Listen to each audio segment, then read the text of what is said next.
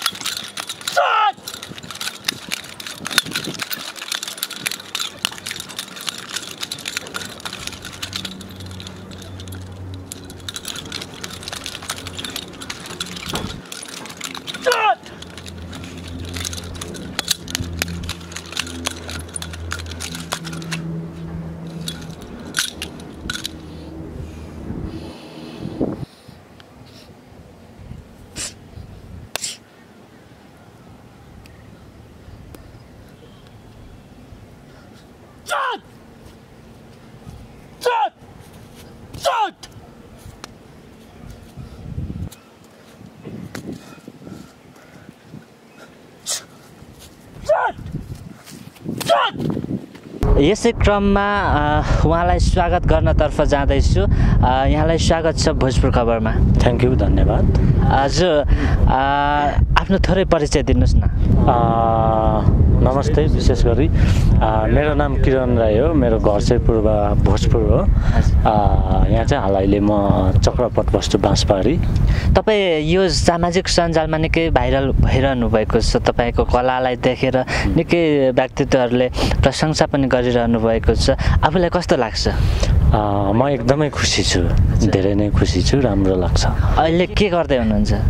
अहिले विशेष गरी म यो गिनिज वर्ल्ड रेकर्डको लागि नै यो खुकुरी मार्फत गर्ने भनेर चाहिँ त्यसको तयारीमा छु। अहिले ट्रेनिङहरुमै व्यस्त छु। खुकुरी चलाउँदै हुनुहुन्छ? हजुर, एकदम। खुकुरीमा चाहिँ कसरी गिनिज बुकमा नाम लेख्न सकिन्छ? त्यो चाहिँ अब त्यसकै एउटा नियम हुन्छ हैन। त्यो नियमभित्र गर्नु सक्यो भने के योजनाहरू भइरहेको छ अहिले तत्काल चाहिँ? अहिले तत्काल अब मैले जुन त गिनिज वर्ल्ड रेकर्डको स्केलहरू अब बनाइराखेको छु, ट्रेनिङहरू गरिराखेको छु। अब यो प्रोसेस भइसक्यो लगभग भन्दा पनि हुन्छ। अब त्यसको लागि कोही व्यक्तित्वहरूबाट सहयोग अथवा केही सल्लाह लिइरहनु भएको छ कि? अहिले त त्यस्तो केही सहयोगहरू सल्लाहहरू केही पनि लिएको छैन। जस्तै गिनिज बुक अफ द वर्ल्डमा रेकर्ड राख्नको लागि, लेखाउनको लागि के प्रोसेसहरू चाहिने रहेछ के त्यसको बारेमा जानकारी छ हजुरलाई? यो चाहिँ हजुरको गुगलबाट गर्ने हो हैन। लगभग अब यो कसैले पनि गरेको छैन। मेरो विचारमा यो गिनिज वर्ल्ड रेकर्ड हुन्छ नै। र मैले त्यस्तो 2-3 वटा स्केलहरू चाहिँ एकदम मेहनत गरिराखेको छु। अब उता हामीले त्यो आफ्नो स्केल पेश गरिसकेपछि चाहिँ त्यसको एउटा रुल्स उहाँहरूले पठाउनुहुन्छ सायद हैन। अनि त्यो रुल्स भित्र चाहिँ अब कति मिनेट बराबर कति पटक गर्नुपर्ने हो, कति टाइमिङमा गर्नुपर्ने हो, जस्तो रुल्स हुन्छ त्यो भित्र गऱ्यो भने चाहिँ हुन्छ भन्ने लाग्छ। अनि अहिले तत्काल चाहिँ ट्रेनिङहरू केही लिइरहनु भएको छ कि छैन? ट्रेनिङ लगभग केही दिन भयो गरेको छैन, अलिकति त्यस्तो प्रब्लमहरूले गर्दाखेरि लगभग अब फेरि गर्दैछु। खास के को ट्रेनिङ लिनुभएको छ तपाईँले अहिलेसम्म? यो मार्सल आर्टभित्र पर्ने तपाईँको किक बक्सिङ, सेल्फ डिफेन्स, फाइटहरू, अनि वेपन्समा खुकुरी, 9 स्टिक, तरवारहरू, स्टिकहरू, हँसियाहरू, नाइफहरू यस्तै छ। हजुर, यो खुकुरी चलाउनको लागि चाहिँ तपाईँलाई कसले प्रेरणा, कसरी यतातिर खुकुरी चलाउनतिर केन्द्रित भयो तपाईँको माइन्ड? यो चाहिँ आफै नै केन्द्रित भएको। के त्यस्तो इन्सिडेन्टहरू केही भएको थियो कि कस्तो बेलामा चाहिँ सोच आयो त्यस्तो? मैले अरू गेम नै सिकिरहेको हुन्थेँ होइन, त्यति बेला चाहिँ हामीले किन अब यो विदेशी गेमहरू मात्रै सिक्ने, हाम्रो पनि आफ्नो वेशभूषा छ, यस्तो वेपन्सहरू छ, हतियारहरू छ, यसैले एउटा कलाको मार्फतबाट अगाडि बढाउँ न, हामी पनि यसलाई चाहिँ विश्व सामु फैलाउँ न भन्ने एउटा सोचले सुरुवात गरेको। हजुर, यो तपाईँ यो अन्य खेलहरू के भयो करातेहरू चाहिँ कसरी सिक्नुभयो त? यो चाहिँ मेरो पहिल्यैदेखि इन्ट्रेस्टको विषय पनि थियो होइन। अनि मैले सुरुमा त कराते खेलेँ, त्यसपछि उसुहरू अलिअलि सबै खेलेको छु। अनि मेरो खास विशेष गरी मेरो खेल भनेको चाहिँ पेनकेक सिलाट मार्सल आर्ट हो, यो इन्डोनेसियन गेम हो होइन। त्यो खेलिरहेको थियो नि, त्यसपछि चाहिँ मैले आफ्नै त्यसको पनि बेल्टहरू हुन्छ नि, कुन बेल्ट प्राप्त गर्नुभएको थियो? म चाहिँ ब्ल्याक बेल्ट 4 रान भन्छ, ब्ल्याक बेल्ट भन्दा 4 स्टेप माथि। ब्ल्याक बेल्ट भन्दा पनि माथि तपाईँ त्यो के खेल भन्नुभयो? सिलाट मार्सल आर्ट। करातेहरूमा पनि छ कि? करातेहरू चाहिँ त्यति धेरै खेलिनँ, अलिअलि अनुभवको लागि गरियो। कहाँ सिकाइन्छ यो? काठमाडौँमै हो? काठमाडौँमै हो। कुन ठाउँमा सिकाइन्छ यो? मैले चाहिँ यो चाहिँ यता चक्रपथबाटै सिकेको हो होइन। त्यहाँ हाम्रो क्लब थियो, गुरुले त्यहाँ लानुहुन्थ्यो, त्यहाँबाट नै सुरुवात। कति वर्ष भयो यो खेल क्षेत्रमा लाग्नुभएको चाहिँ? खेल क्षेत्रमा लागेको 9-10 वर्ष भयो। अनि यो वेपन्स खुकुरीहरू खेलाउनु थालेको चाहिँ बिचबिचमा अलिअलि 5-6 वर्ष जति भयो। 9-10 वर्ष भइसक्यो तपाईँ यस क्षेत्रमा। तपाईँको जस्तै पढाइ चाहिँ कस्तो भयो त? यसले के यो स्टार्ट गरेपछि रोकिदिनु भयो कि? पढाइ मैले एकदमै रोकिदिएँ। अब म पढेको भएदेखि यति बेला म कलेज स्कुल हुन्थेँ सायद होइन। अब स्कुल रोकेर नै मैले यता निरन्तर दिएँ। त्यही भएर पनि मलाई केही चाहिँ दर्शकहरूले, जनताहरूले चिनिराख्नु भएको छ, त्यसैमै गर्व गर्छ। त्यसमै गर्व छ। तपाईँको अलिकति फ्यामिली ब्याकग्राउन्डतिर जाउँ। फ्यामिलीमा को हुनुहुन्छ? फ्यामिलीमा मम्मी हुनुहुन्छ, बाबा हुनुहुन्न, 9-10 वर्षको डेट हुनुभएको। अनि दाइ भाइहरू हुनुहुन्छ, चेली एकजना हुनुहुन्छ, दिदी त्यही नै हो, गाउँमा हुनुहुन्छ। यो खेल खेल्दाखेरि अब तपाईँको सुरुमा पैसा पनि हुन्न, नाम पनि हुन्न, पढाइलाई पनि छोड्नुपर्ने अवस्थाहरू हुन्छ। फ्यामिलीले चाहिँ कतिको सपोर्ट गर्नुभयो यस्तो अवस्थामा? फ्यामिलीले पहिला चाहिँ बाहिर जा भन्नुहुन्थ्यो होइन।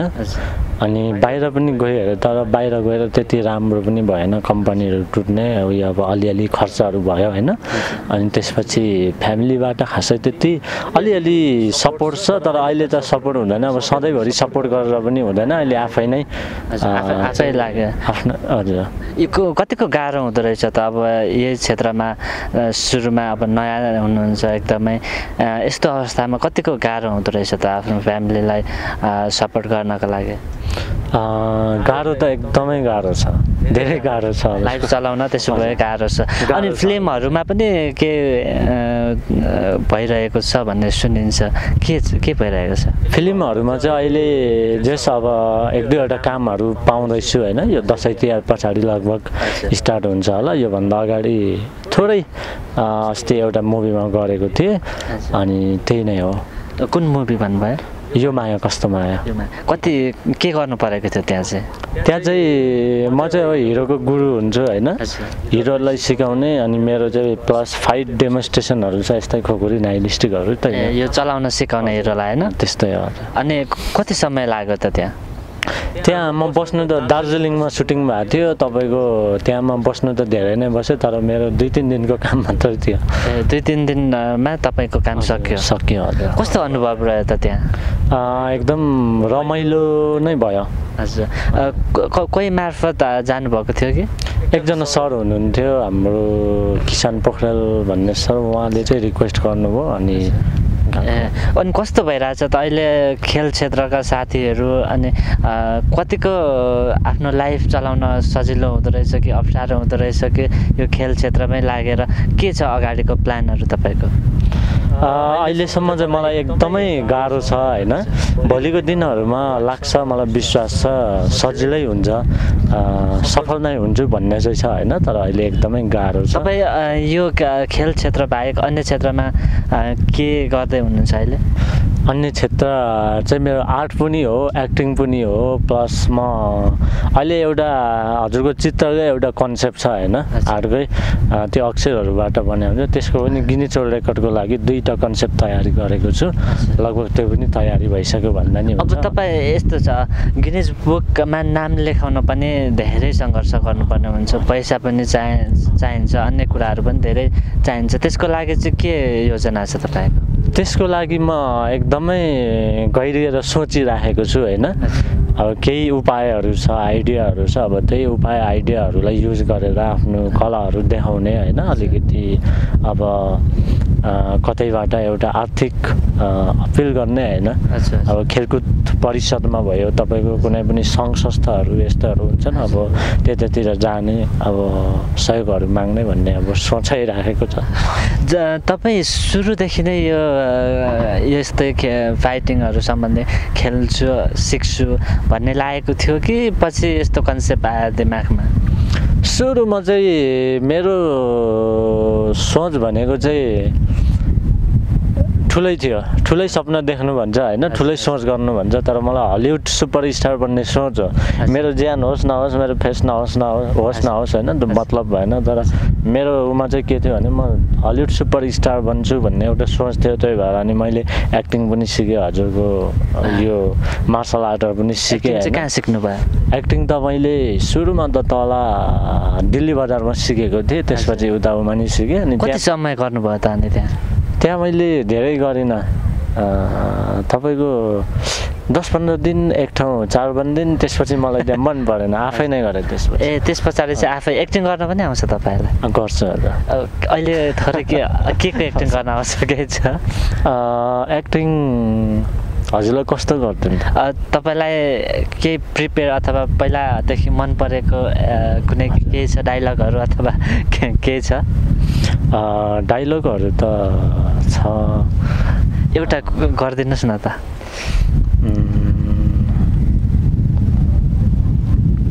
हुन्छ हजुरलाई म एकदम मिठो है मैले पहिला सिकेको हुन्छ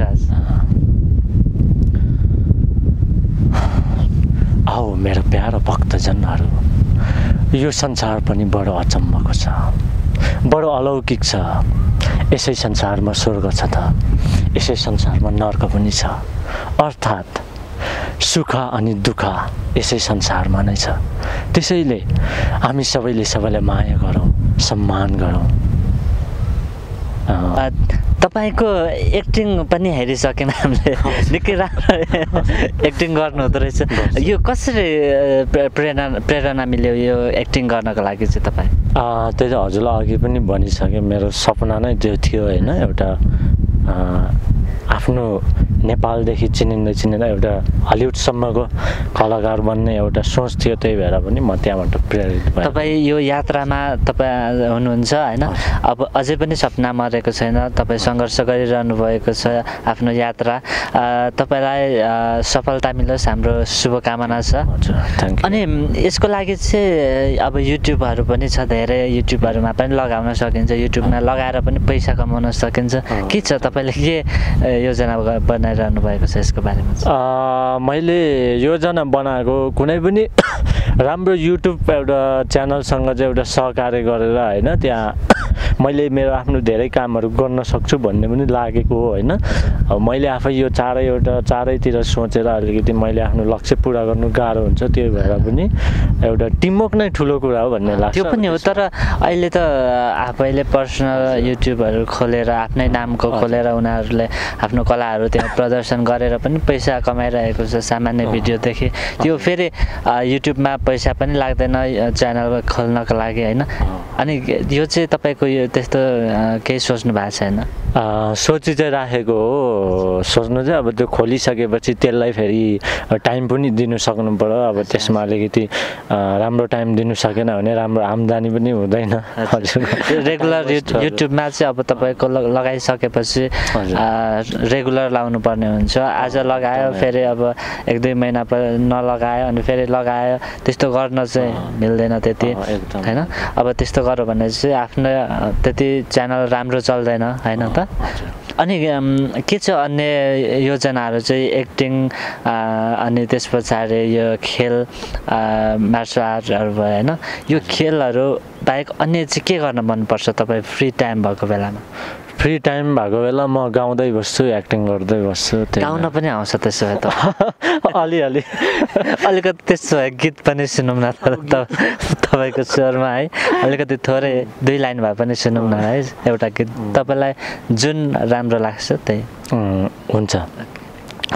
सुन साइली साइली परदेशबाट माउला, सुन साइली साइली 40 कटेसी रमाउला, सुन साइली साइली कुलोमा पानी कलाला, गाउँ घरको तस्बिर जलाला, सुन साइली साइली परदेशबाट माउला, सुन साइली साइली 40 कटेसी रमाउला, सुन साइली साइली।